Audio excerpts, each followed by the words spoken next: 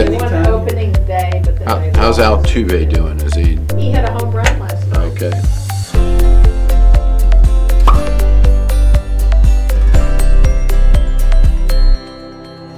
Happy Friday, Baylor College of Medicine and friends of Baylor. Well, my sister's been after me. Where is the Q&A? I've been putting it off, to be honest, because the questions are getting more and more difficult to answer. I don't know what's happened out there, but the viewers are getting way too sophisticated. So I'll do my best, but as always, you know, I can only say these are my opinions. But anyway, a lot of really, really good questions, so it is a good time to answer them. And so we'll start off. We've seen progress in transplanting gene-modified pig kidneys to people. What about other organs? Really good question. Obviously, that's a big issue. Right now, the limiting factor with all transplant organs is the availability of donor organs. And so if there could be a way to improve that, that would be great. So almost every transplant society has a session now on xenotransplantation, was taking organs from other animals, particularly the pig. The pig, this is, in case you wonder what, this is a Bama pig. They're like mini pigs. They're, I don't know, a few hundred pounds, but they're not that big. And their organs are about the size of human organs.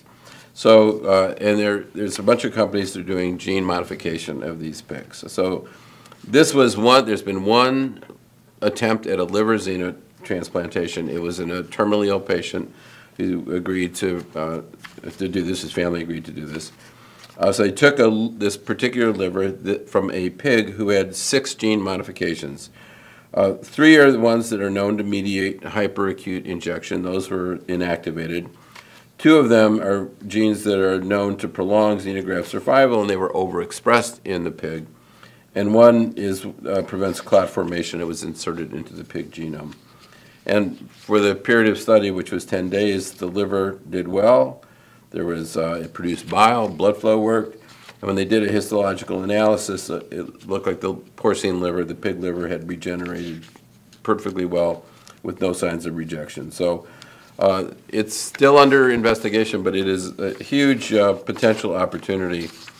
Although there are obviously some risks that people are talking about, but it's an interesting and potential transformative thing for the field of transplantation. Got this question again. If a person gets infected with bird flu in cow's milk, would available antivirals improve disease outcome?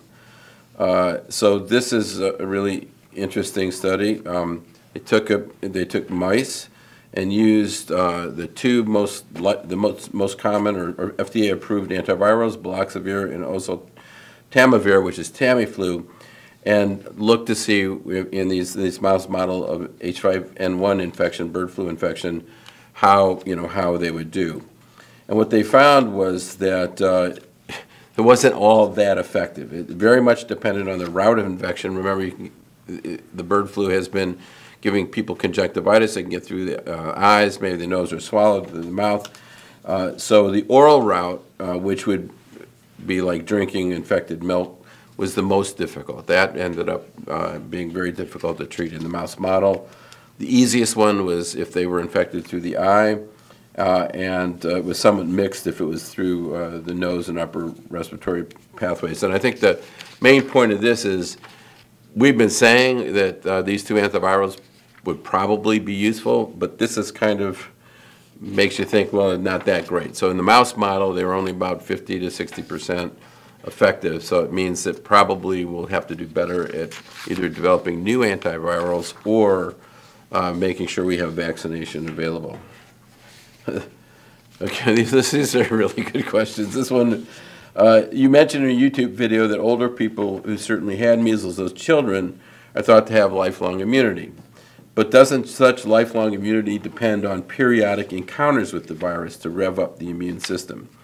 Before measles was eliminated in this country, people did have periodic encounters with infected individuals, but that hasn't been happening for quite a while. As an analogy, I understand that one of the reasons for the extremely high prevalence of shingles in older adults is that due to the chickenpox vaccine, people no longer encounter chickenpox to rev up, their immune system or be like a booster. So So the person goes on to say, my question is, isn't the assumption of lifelong immunity from a measles infection now open to question? Well, that's a really good question, and I wasn't really sure, so I asked our expert, Dr. Tony Piedra, and what his point, he sort of, I think, agrees with the question, is that because there's two issues. Measles is so highly infectious that if there's any waning of immunity, you're likely to have a problem.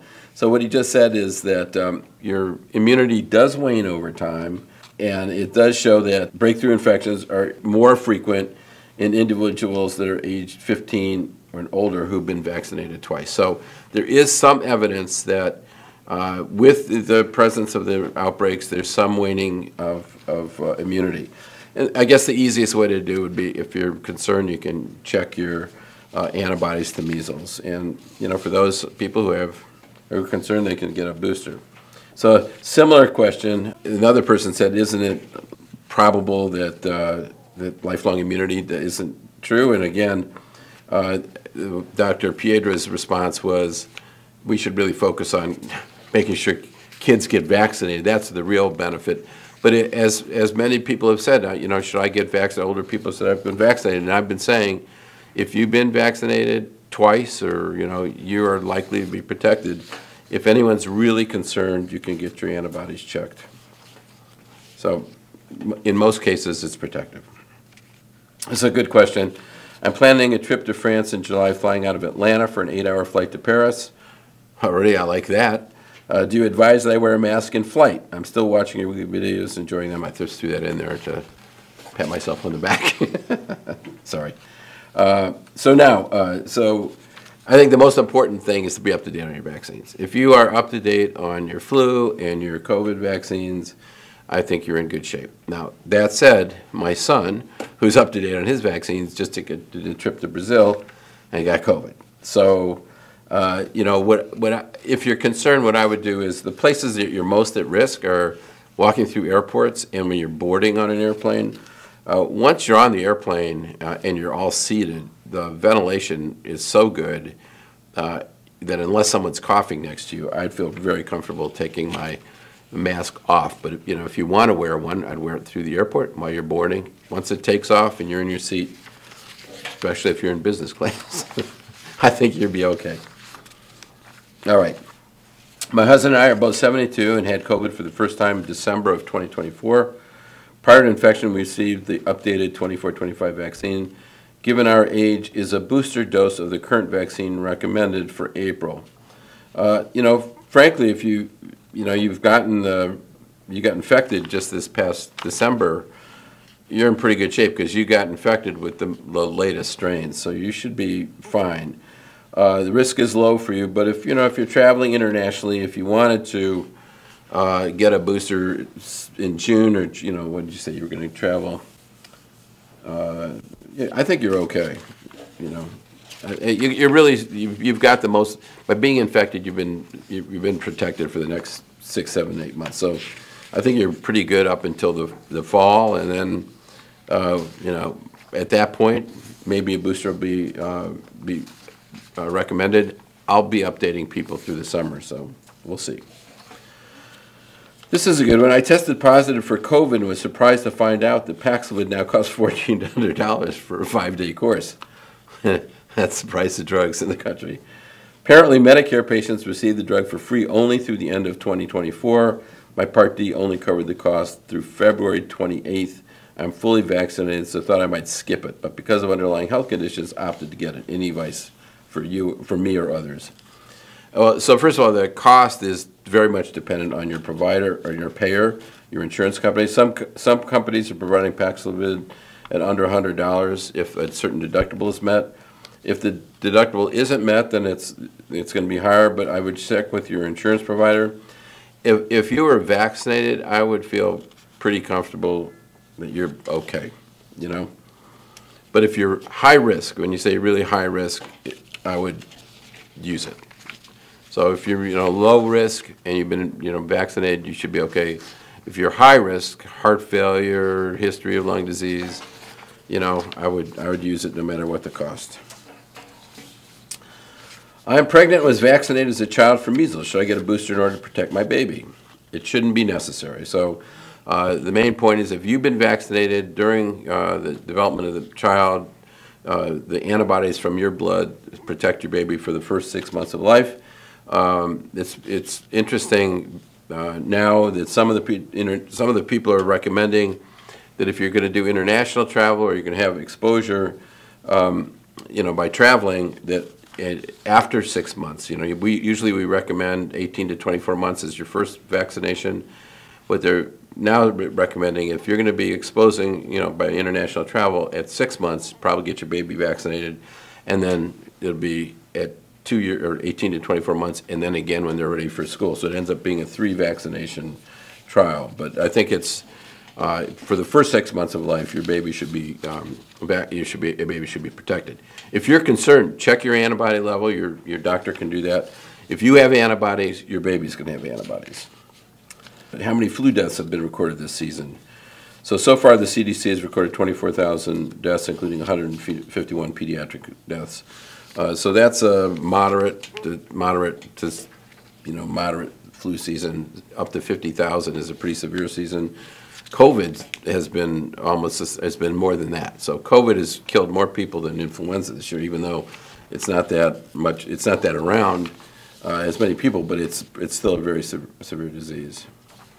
Okay, are the recent measles cases in the Houston area? Well, there was a first case of measles reported in Fort Bend County. This was originated through travel. It's not linked to the outbreak in West Texas. It was really linked to international travel.